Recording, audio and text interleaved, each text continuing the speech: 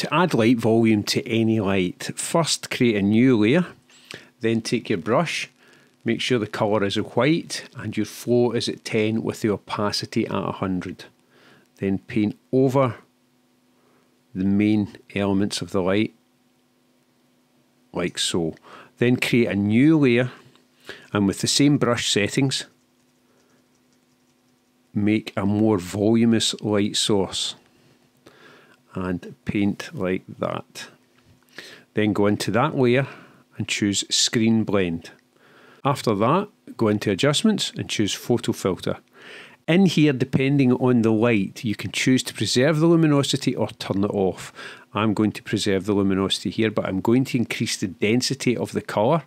And the colour right now that we have is the warming filter. You can go in and you can change any of these at any point at all. And you can also go in and choose your own custom colour. I'll take this back to the warming filter for this light. I'm going to put the three of them in a group by holding down Shift.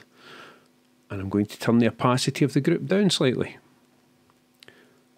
Before, after, before, and after.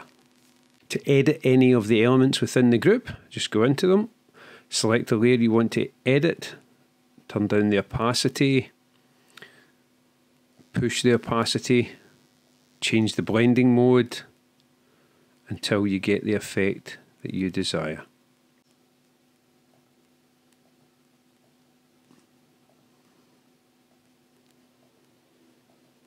If you wish to adjust the colour of the light, go into the group, into the colour, choose colour. I'll go to green for this one, push that right up there.